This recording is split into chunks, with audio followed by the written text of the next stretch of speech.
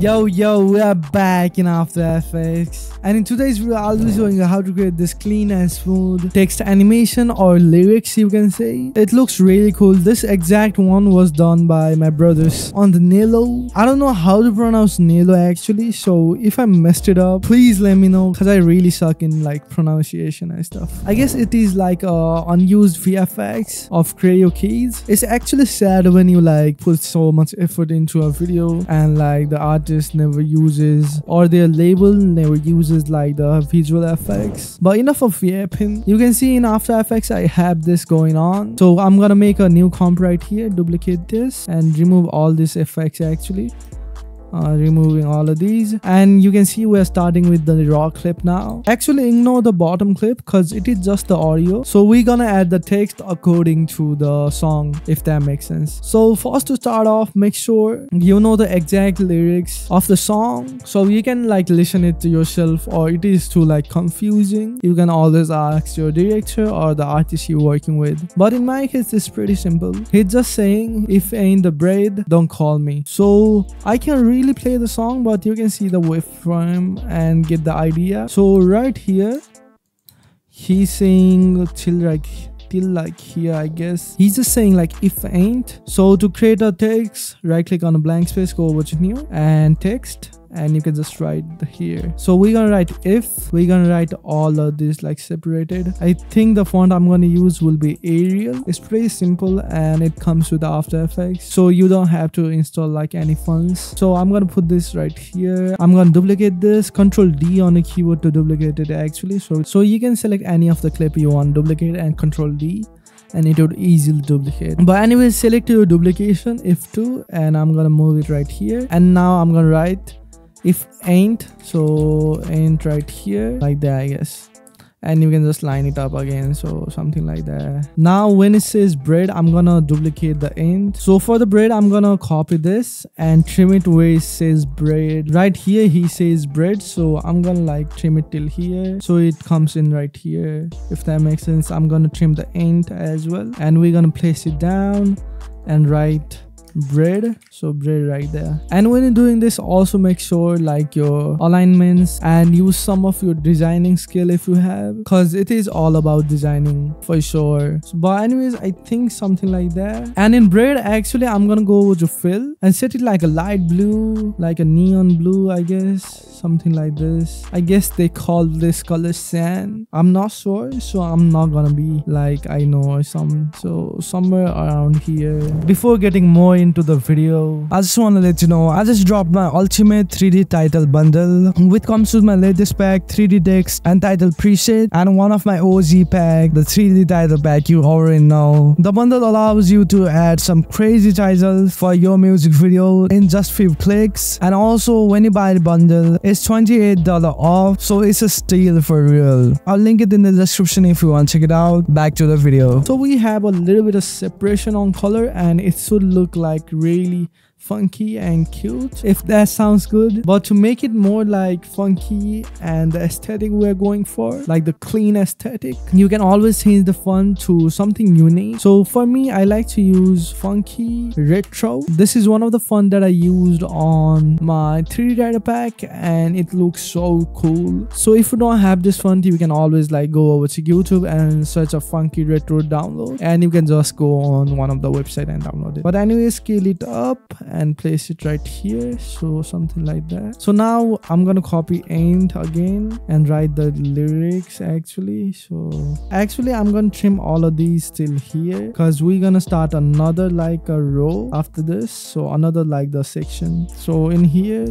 don't call me, don't, and make sure I'm aligning it to our last text, so something like this. And I'm gonna actually lower down the don't for now, because I'm trying to go with 3 takes lined up, so I think making this small would make sense. Oh, I messed up the spelling of don't, so something like that. Now we can copy your bread, the funky retro font, and change it to whatever you wanna like highlight. For me it will be call, and like I'll put it up for my don't and scale it down and place it right here, so something like it like overlaps, if that makes sense. If I take a look on my reference, you can see this text is like overlapping, So we're gonna create something like that. Not too like big actually, so something like this. Then you can copy it again. He says me, so in the end, in the bottom again, me, like that. Now if you take a look, we have the simple text going on, but I think I messed it up a little bit because my last text is too big, I guess, and my second text are a bit small. So I'm gonna select all of these and overlap these for a second, so something like this, and like lower down the scale according to it, and like trying to like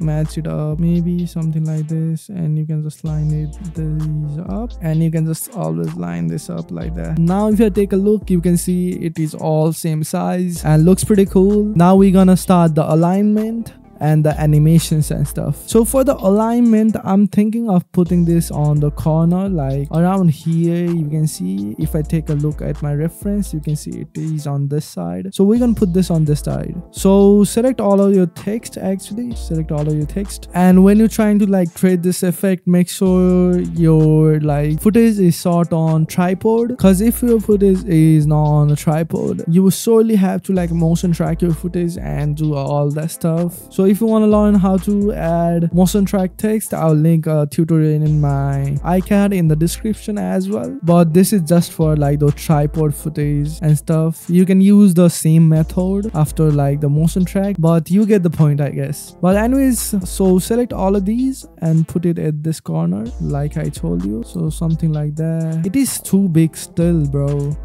I guess it is too big still. Yeah, these are pretty small, right?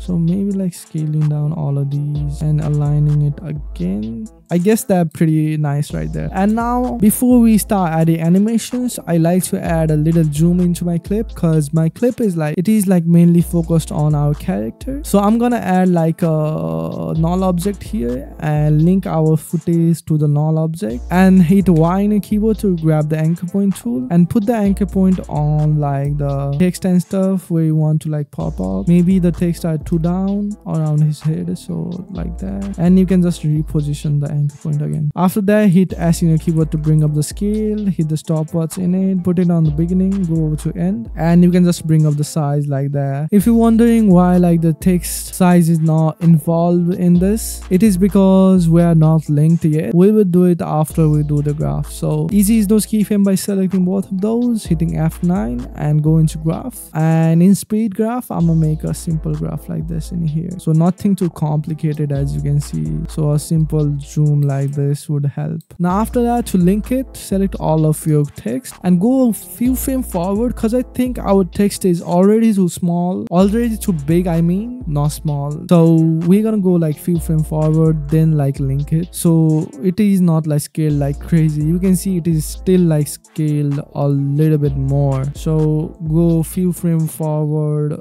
around here maybe, and let's just, yeah, that's pretty perfect. Now you can reposition it so it is not in the border. So yeah, that's the zoom right there. You don't really have to do this, but it adds a lot of depth. You don't really have to add zooms and stuff, but in tripod footage, it really adds the depth and the moment that we need. But now finally we're gonna start adding the text animation. For that, just go over to your first text, and firstly we're gonna animate the scale, then rotation, and if you also want, you can also animate the position. So select your text, your first letter I mean, and hit S in your keyboard and hit the stopwatch in there and put the keyframe around like a bit like distance around to the end, I would say. And you can just lower down the size to 0 at the first, and ease those keyframes, and you can just extend it a little. Now select those keyframes, go over to graph, and make sure you are in value graph, and just make a graph like this, but we're gonna extend the first one. So just like move it out the grid, this like this handle, so it like pops in and has some movement in it, if that makes sense. You can go like a little crazy with it. So now you can actually see the movement, like it pops up, goes bigger, and go smaller again. So we want something like that. Yeah, I guess that's pretty cool right there. If I turn on the motion blur, maybe a little like this. Yeah, that's smooth now. So make a graph like this. If you see the handle, so if I show my handle so you can see, make a graph like this. And now we're gonna add the rotation. So to bring up this rotation, hit R in your keyboard now and hit the stopwatch in it, and you can hit U on the keyboard to bring up your last scale keyframe and put it at the last scale keyframe, the first keyframe of your rotation, and go over to fast, and you can just bring it down to like -53 or somewhere around there. Easy ease those, and in here make a similar graph and see what works the best. Yeah, I guess this looks really cool right here. So something like this, and you can even do the same thing here. Then select both of your keyframe, extend there, holding Alt in your keyboard, so something like this. So you would have an animation like this. You can always like copy these keyframes onto your another text, but it can't like work on every text, so you have to like adjust and stuff. But if you have your text like the same size, as you can see in my case, if and ain't is the same size, so I was able to copy and paste. But for this like bread, we can't do that because it is a bit bigger on size. Oh, also another thing I forgot to mention, this is an important one. Select all of your clip. Make sure you are not in the keyframes of any of those. If you already made keyframes, and hit Ctrl Alt Home on your keyboard, Ctrl Alt Home to bring the anchor point on the center. If I play through now, you can see it is like popping off from the center. That's exactly what we want. So make sure you do that on the starting, not in the end. I was dumb enough to forget that important point. But anyways, bring up the keyframes of ain't, and in -53 I'm gonna make it into positive, so +53 in here. And you can just readjust the graph in here actually. So now you can see it looks something like this. I'm gonna tighten up the graph a little bit more.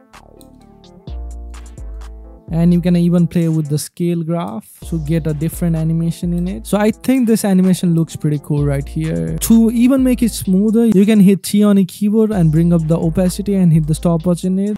Hit U and go over to the fast keyframe and lower down the opacity to 0, so it like fades in like that. It looks really cool. You can copy these keyframes and put it at the fast text as well. And now for the bread text, we're gonna make a different animation. So hit S in the keyboard to bring up the scale again, and we're gonna put the keyframe around the end and set it to 0 at the first. Select both of those keyframe, hit the stopwatch, and we're gonna go over to graph and make a similar graph like this in it. So make a graph like this so it like pops in like that, and make sure your motion blur is always turned on, so turning on all of these. So yeah, this looks pretty cool. Now we're gonna hit T on our keyboard and just do the same thing with the opacity in here, so it like fades in like that. Now you can see our another text is popping off. Now we have another set of text going on top of it. So to fade it out, we're gonna also use the opacity. So bring up the keyframe on all of those layers, and one by one just start like lowering down your opacity as it goes. So around like here, I'm gonna lower down the opacity, and in my second test I'm gonna bring up 2 frames, and in my third one I'm gonna bring up 2 frames like in the end, so we have some space to add the opacity keyframes. And with the opacity, if you like to make it even smoother, you can add like a fast box blur and hit the stopwatch on the fast box blur and go to end to around like 3 or 4 or 5, so it like smoothly disappears. Then you can always copy both of those keyframes and like paste it on others. So around like here, I want both of them disappearing. So now we can see our text animation on the first set of text are done. So we're gonna start adding animation on all of these. So I guess you got the point. So I'm gonna skip this part because I don't want the video to be like 1 hour long. So I'll see you after I done animation for these texts right here.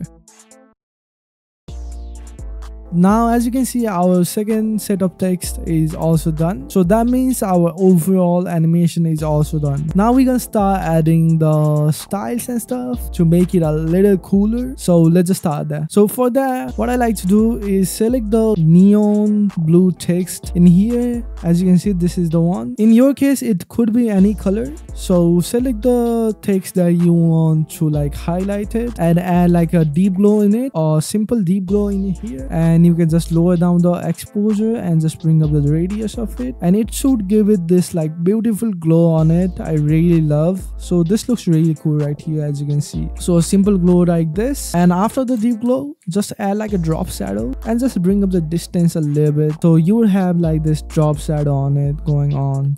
So copy this drop shadow again and put it on other normal text. Maybe in other text, just lower down the opacity. Yeah, this looks really cool right here. So I'm gonna copy this drop shadow onto our normal text, and I'm gonna copy the deep glow and the drop shadow onto this neon call text. So this one right here, and drop shadow only on both of these white text. So something like that. Now you can see it is much more visible and a little stylish as well, which I love. Now you can add like different element on here, like he's saying like bread, you can add like money icon or something like that, and when it says like call, you can add another like phone icon or something like that. So according to that, I grabbed this PNG right here of this like phone icon. I just searched it up on Google, so we're gonna use this. So first of all, make sure you link it to the null object and lower down the size and align it where you want to like put it, so around here. And I'm gonna change this color actually, so add a fill in here, and I'm gonna grab the color code of my call text. So this color code right here, as you can see, I'm gonna copy this and just go over to fill and just paste it in here, so we have the same color going on. Then after that, right where the calls comes in, I'm gonna trim the layer and hit S in my keyboard and add some animation in there. So simple scale animation first, select those, go easy ease, go into graph and make a simple graph like this in here. It like pops up like that, and it looks really interactive as well. If it ain't break, don't call me, with the call icon, if that makes sense. And now I'm gonna hit the stopwatch in the rotation and animate the little bit, so easy E, and go into graph and make a similar graph on here. And now if I play through, you can see our animation is pretty much done. I guess if I see my like last animation, is a little different, but you get the idea, right? So anyways, my final result looks something like this. So that's it for today's video, guys. If you like this video, please consider hitting the like button and also subscribe to my channel. I try to put in a lot of effort on every single video of mine, so I would really appreciate it. You can follow me on Instagram, join my Discord server, a great community to like link with other creators and editors. So yeah, see you in the next video. Peace.